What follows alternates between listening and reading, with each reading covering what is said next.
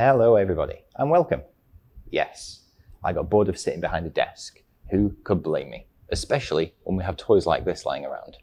So I thought today we'd get a little more inflammatory and have a look at using Oxy Acetylene.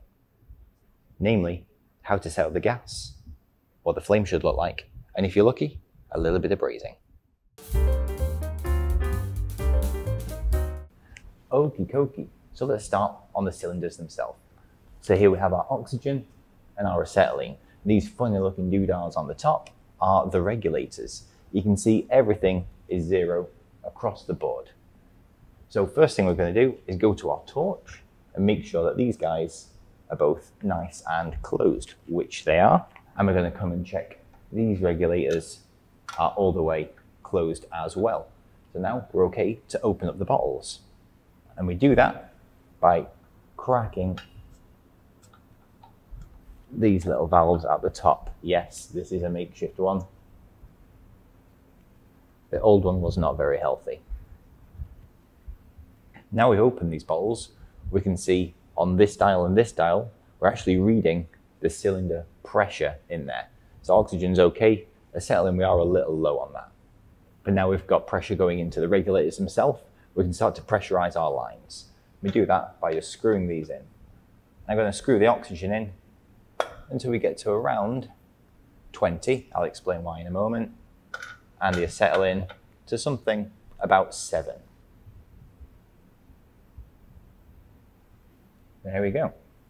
And now what we need to do is balance the flow of these gases so that as they come through the torch, they're going to be at the right pressure.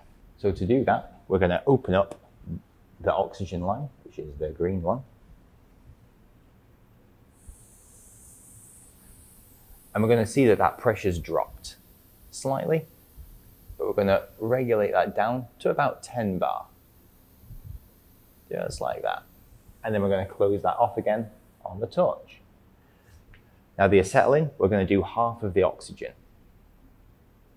So we're going to crack it open on the torch. That's the oxygen. There we go. And we're going to regulate that to about 5. And then make sure you close it off on the torch. So now we know as we're running this, oxygen on the line is about 10 psi and the acetylene on the line is about 5 psi. That's a general rule of thumb.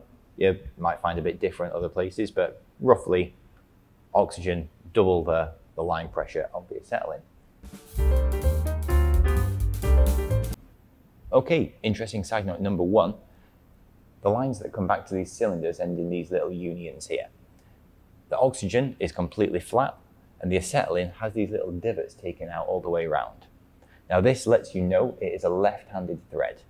All flammable gases will have this type of union on with these notches taken out, and the oxygen is just a normal right-handed thread. So there's no way of putting an acetylene or any other flammable gas onto a non-flammable gas receptacle. Interesting fact numero 2. This acetylene cylinder, not just full of acetylene. Acetylene as a gas doesn't like being compressed on its own, so we have to soak it into a big matrix, kind of like a sponge, or as the French call it, l'éponge. And inside of this l'éponge, there's another chemical called acetone, and the acetylene is dissolved into the acetone like carbon dioxide in Coke or Pepsi, depending on your brand. So this turns this into a big bottle of Danger Pepsi. And just like Danger Pepsi, you don't want to open it on your side. That is how you get ants. So never use a bottle of acetone on its side. And if it has been on its side, once you've turned it the right way up, leave it for a little while for all of that acetone to come down through l'éponge. Okie dokie, the fun bit. So now it's time to start cooking. So the way we do this, first thing we're going to do is open up the acetylene line, and then we're going to slowly introduce oxygen to get the flame that we need. So we've got our striker, way easier than doing it with a lighter, which you're not really supposed to do. But we're going to crack our acetylene just a little, and we're going to strike that flame. Look at that. And you can see how dirty that is as well. And now we can slowly introduce oxygen Look at that. That's a way nicer flame. And then we balance this to get the flame that we need, which we're going to come on to now.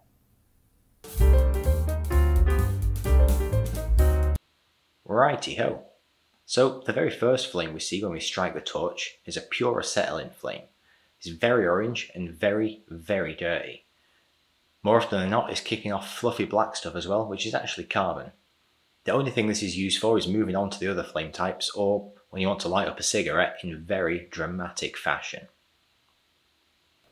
As you slowly crank up the oxygen, you'll get an incredibly long and bright flame, known as a carburizing flame or a feather. With this flame, there's more acetylene present than oxygen, so this flame is used when you really don't want oxygen getting into your weld pool or your braze. It is also much less useful for lighting cigarettes. As you increase the oxygen further, you'll reach a point where the mix of the two gases is stoichiometrically perfect. In Goldilocks terms, it is just right, with the acetylene gas being completely burned by the oxygen and the surrounding air. This flame has a light blue inner cone and a dark blue kind of fading to colourless outer cone. Because the acetylene is completely burned in this flame, it's described as chemically neutral. It won't give excess carbon or cause rapid oxidation of what you're trying to do. And if you keep on cranking that oxygen up, you'll get, surprise surprise, an oxidizing flame. This is the hottest flame and it has a tiny blue cone, and it also sounds like a rocket taking off. Because of the oxygen content, it causes all sorts of unwanted oxides and nastiness, so you won't really want to use this on steel unless you're cutting straight through it.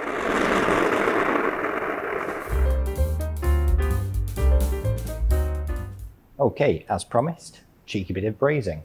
So this pipe looks pretty fresh, but to get a good braze, what we want to do is just tidy up the surface with a bit of sandpaper. So, cue some jazz.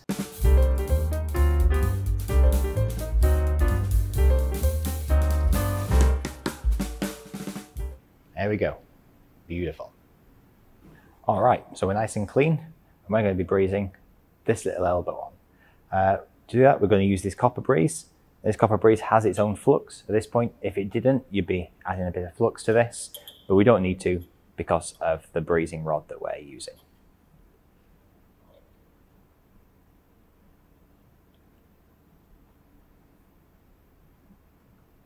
Okay, so we're all in place. We've given ourselves a fairly neutral flame, and we're going to start just by heating up the pipe before it goes into the joint. And pretty soon you'll be able to see these colours dancing around, letting us know when we're ready to go. So I'll start heating up the joint as well. And by the distance of this flame, we can control our heat in the weld as well. So let's start putting some of this guy in. This is tricky with the camera in the way.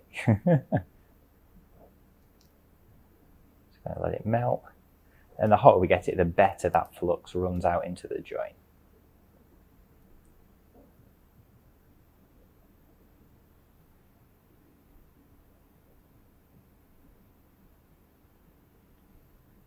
I'm just going to go around and get the back. Sorry if the focus goes weird.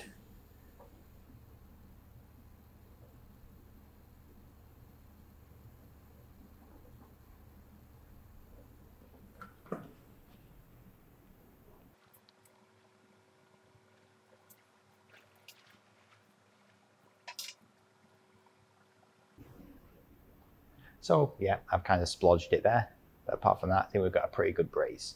So let's wait for this to cool down and we'll give him a clean. All right, now he's cooled a bit, let's tidy him up. So, cue some jazz.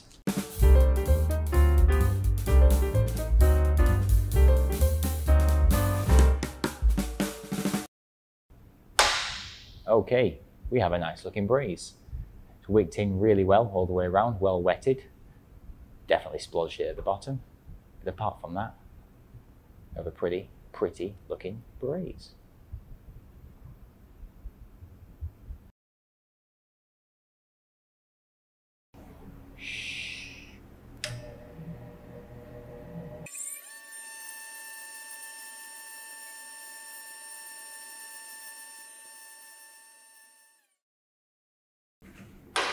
Well, I thought I'd splotched it at the bottom, but it turns out I've just done a perfect braze. It happens. Don't be jelly. So I hope this video helped. Thank you very much for watching. I'll see you in the next one.